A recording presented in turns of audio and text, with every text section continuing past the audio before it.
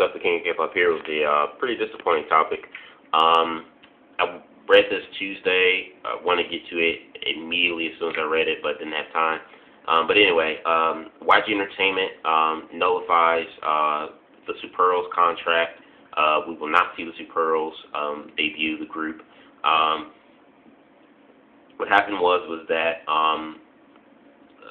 the Supearlz, you guys know, were four girls.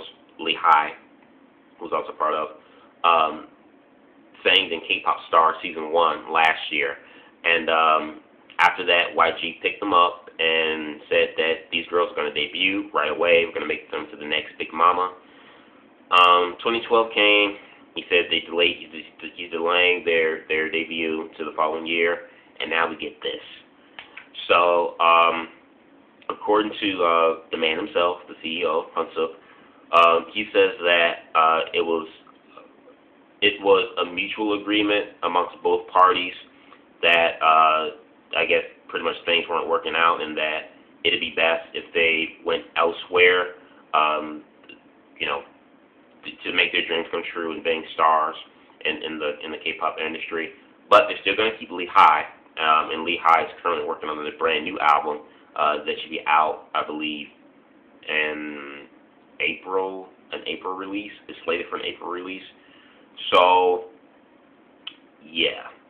The good thing about this, I think, is that YG, he has connections, and one thing I do like about him is that if you don't work out in his company, he will connect you and link you to other outside resources and companies, to see if you can fit with them if things don't work out within his company. So that's one bright thing I think that come out of this.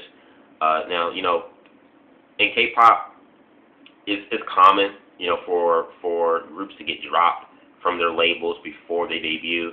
It happens. Sometimes some artists or trainees, they get dropped from their label before they're even close to being to their debut. But the disappointment with me that comes out of this is that he literally guaranteed and made a public open announcement to the media and to the public that, hey, Supearlz is going to debut very soon. They're going to debut, like, immediately. And then now we have this, and now that they're not.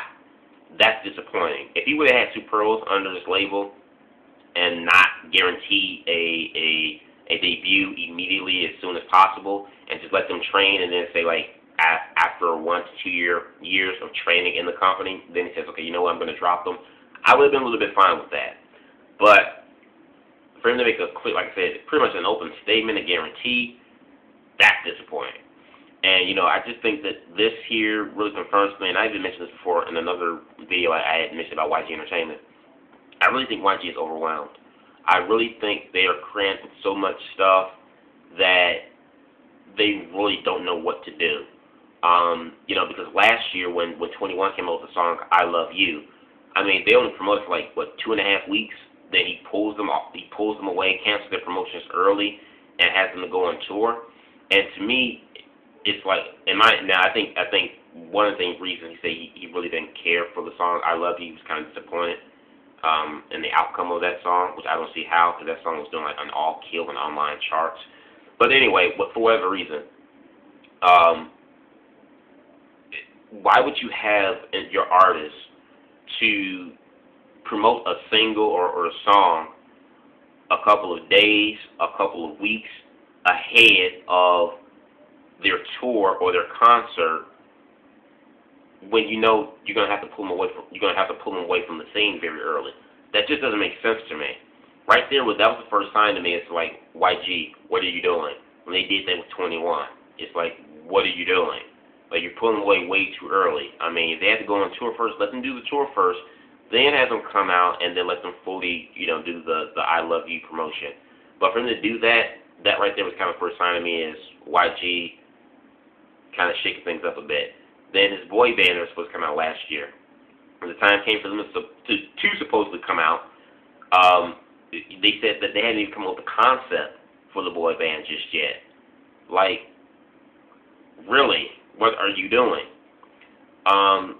So they have a lot of things, and I think the biggest thing that they're really focusing on, and they're just so fixated upon is this new girl group, girl generation inspired that they're trying to make.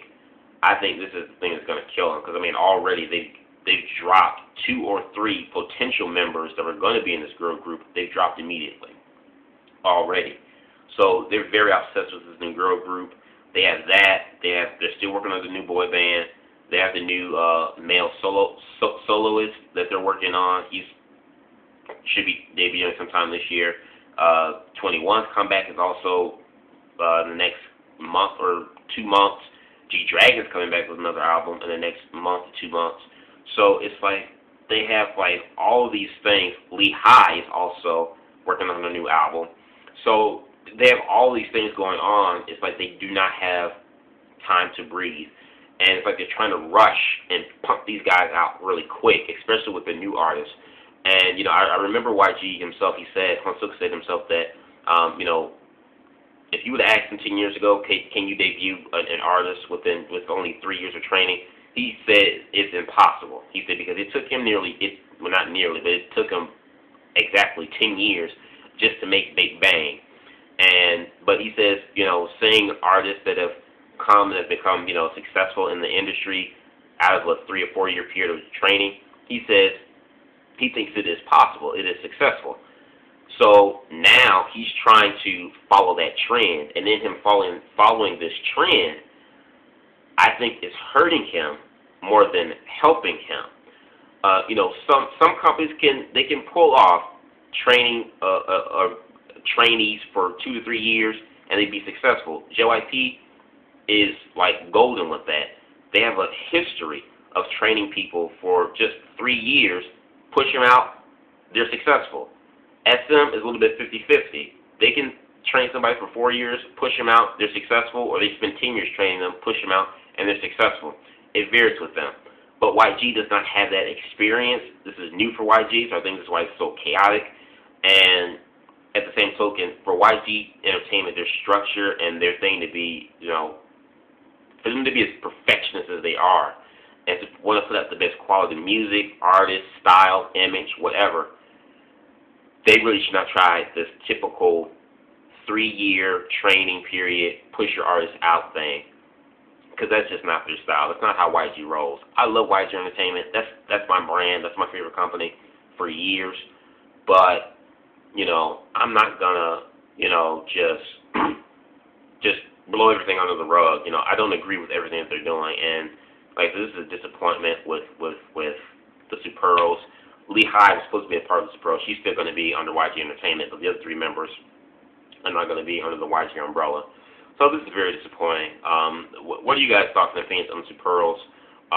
You know, being dropped before you get a chance to see them collectively as a group, and like I said, Lehigh still being with YG. And do you agree or disagree on my thoughts of how I think YG is kind of a little bit too chaotic, and with all these things right now, especially this new girl group? In my honest opinion, I really don't think they need another girl group right now. 21 are just only, what, 3 or 4 years old. They're still relevant. They're still, you know, popular.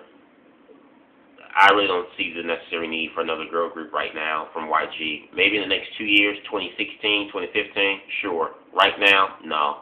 Does it need a new boy band? I think you could use another boy band, because Big Bang are at that point now where they can promote once out of the year now. You know, they don't have to promote, you know, throughout the year to gain that popularity, because they have their fan base locked.